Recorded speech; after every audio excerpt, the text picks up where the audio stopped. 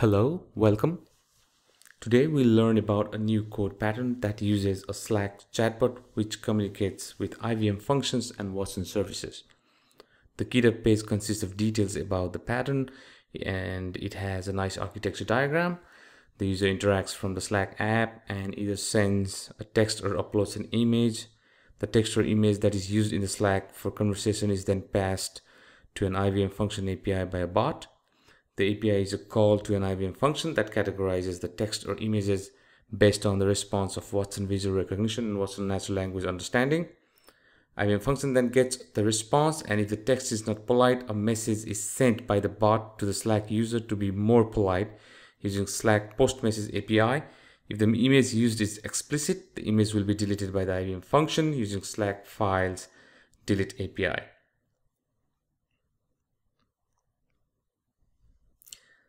Let's clone the moderator repository and see what the IBM OpenWhisk function looks like. I have used Visual Studio Code Editor to check out the code.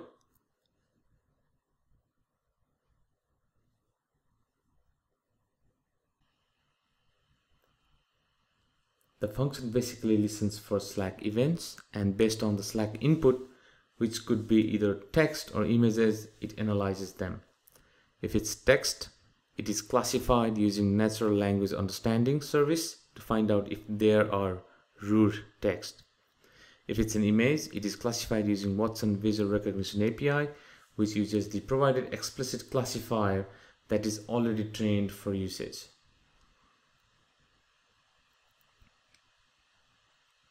Once it has been classified, the function determines if there are any explicit images and text, and if there is one, it removes the images or warns the user about the text.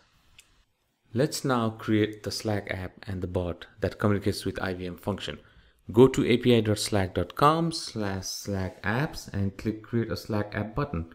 Provide an app name and the Slack workspace you want the app belong to, and click create app button. Slack creates the app, and in the app settings you will see a Slack verification token. Please save it for later use. Next step is to subscribe for events. The app needs to subscribe for messages in a channel, messages in the groups, and direct messages. You can add them by clicking add workspace events, and also do the same thing for bot events. The request URL is a way to verify that the URL is valid and successfully communicates with IBM function. The IBM function needs to expose an API, and when the request URL sends a challenge request, the API needs to provide a response. That's the way it validates the URL. Next step is to add Auth token and permissions. Make sure to keep note of Auth token, which is used by IBM function later when you deploy the function to the cloud.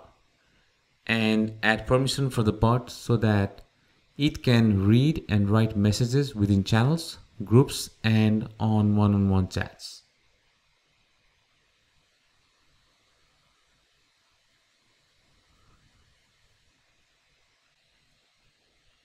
Next step is to create the IBM services used by the project.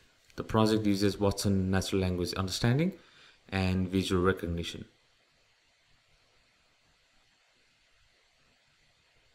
The verification token and Auth token that you have saved earlier will be used by this file when you deploy the IBM function.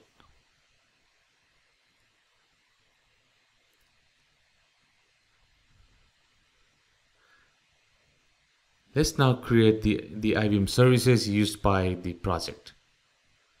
Log into console.bluemix.net, and from the catalog, search for natural language understanding. Select the light plan and click create button.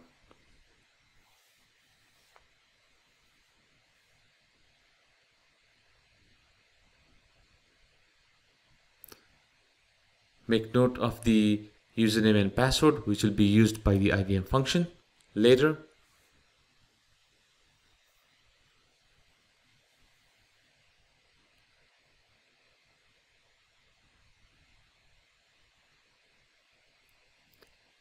Now, let's create Watson visual recognition service from Catalogue. Search for visual recognition in the search box and select visual recognition service. Select the light plan, which is free, and click create button.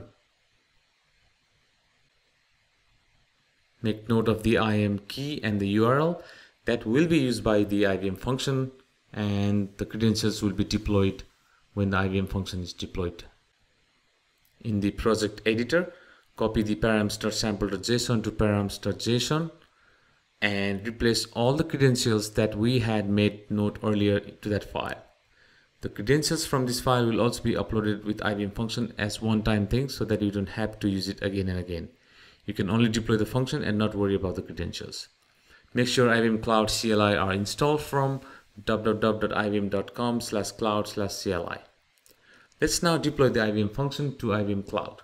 From the terminal, run the following command, which you can copy and paste from the README. You have to be in the cloned repo directory. In the command, we have specified the params.json file and also the kind. The kind means that we will be using Watson Developer Cloud SDK provided by IBM function at runtime. Since mine already exists, it gives an already exist message. For a new one, it should be successfully created. Let's go to IBM Cloud function to see if this action is uploaded successfully. Go to console, select function, and go to actions. You should see newly deployed function. You need to make sure you are in the right space. Let me select US South. Once that has been selected, go to actions. You now can see the code that was deployed and the credentials that you uploaded from the params.json by clicking parameters to the left navigation bar. This is the code that you have just uploaded earlier, and these are the parameters that was uploaded part of the function.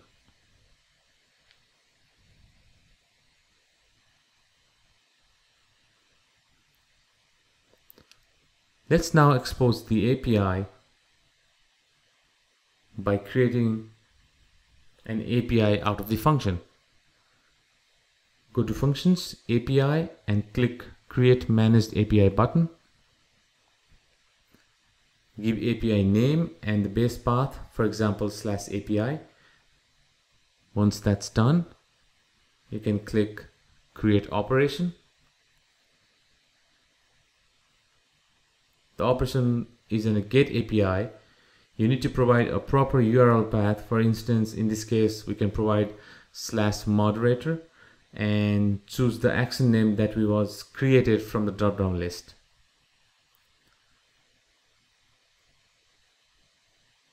Now you can click Save and expose the API.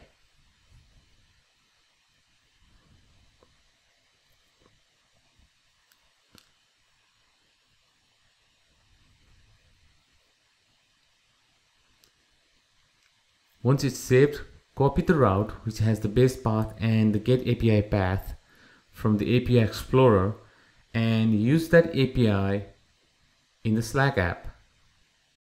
Go to Slack app, event subscription, and in the request URL, paste the copied URL from IBM Cloud function to verify. Once the URL returns response to a challenge request, the URL is verified. The IBM function has code to respond to challenge request. Now you can reinstall the app to save all the changes. Let's see the end-to-end demo now.